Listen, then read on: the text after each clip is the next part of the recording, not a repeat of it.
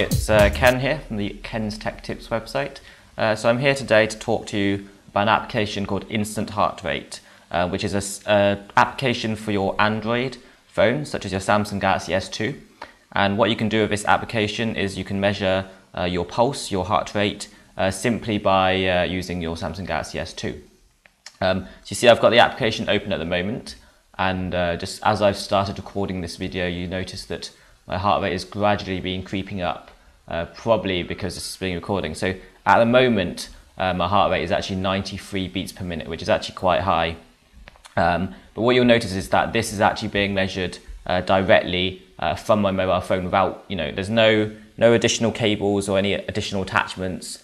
It simply uses the features which are already built in the phone. So, and if you do a lot of exercise or something and you want to measure your heart rate to see how high you've managed to get it, this is a really useful application. So let me go through how it works. So basically, the application works by measuring a change in the oxygen content of your blood. And every single time your heart rate beats, there'll be more oxygen in your blood, and it can measure that. So the way it works is, if we turn it around here, see there's a flash. It's a bit difficult to see on the phone, so I'll just change the angle a bit. But see here, there's a flash next to the camera, and what you do is you have to put your finger. Whoops. Let's just go back to start measuring again. But you put your finger on top, and what it does is, you notice basically, because the light is so bright, what happens is my finger actually reflects some of this light back into the camera.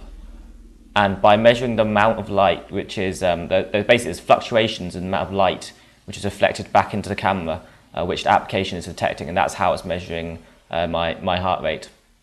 So you see now I've put my finger over the light source, and it's reflecting light back into the camera. And when I turn it around, you see it's using that to measure my beat.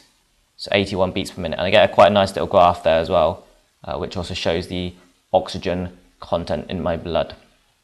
So this is actually based off there's in the past or historically how one way that people have used to measure heart rate is using something called a medical pulse oximeter. So this is a very similar design to essentially what this application does, but essentially on one side of your finger, so maybe on this side, there'll be a light emitter, maybe an LED or something like that. On the other side of your finger, there'll be something like there'll be a light sensitive, like something that can measure the amount of light which passes through. And traditionally, pulse oximeters like this, they emit the light on one side, measures the amount of light on the other side, and by looking at how much light is transmitted, it uses that to measure the oxygen content in your blood, and therefore, by looking at fluctuations, also your heart rate. Because of the design of the Galaxy S2, that's very difficult. I mean, you can't put the light source on a different side to the camera unless you have, a separate attachment. So instead, this application actually looks at the amount of light which is reflected instead of the light which is transmitted through your finger.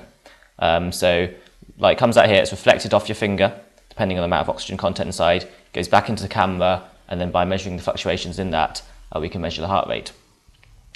So these medical pulse oximeters you can look these up on Wikipedia, but this is the general principle of how this application works. So what I'm going to show you today is, I've already shown you a measurement, so I'm just going to do another one just for the sake of scientific fairness. I'm going to do one more, and I'm going to see what my heart rate is, and then what I'm going to do is I'm going to go away and do a bit of exercise, and we're going to come back and we're going to see how my heart rate has changed. So at the moment we're at 78 beats per minute, and we'll come back in a few minutes and we'll see how we do. Alright guys, well I'm back. So I've just done a round of 50 press-ups.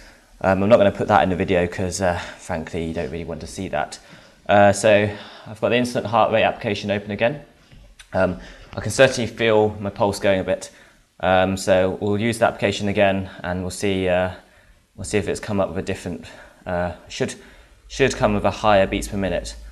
We'll see how it's doing. So it takes about 10 seconds to get a lock on your heart rate, simply because what it does is it averages it out over the last 10 seconds to give you an average heart rate. So you see at the moment my heart rate is, well, it was at 110 beats per minute, and now it's dropping slightly because it's been a few seconds since I finished.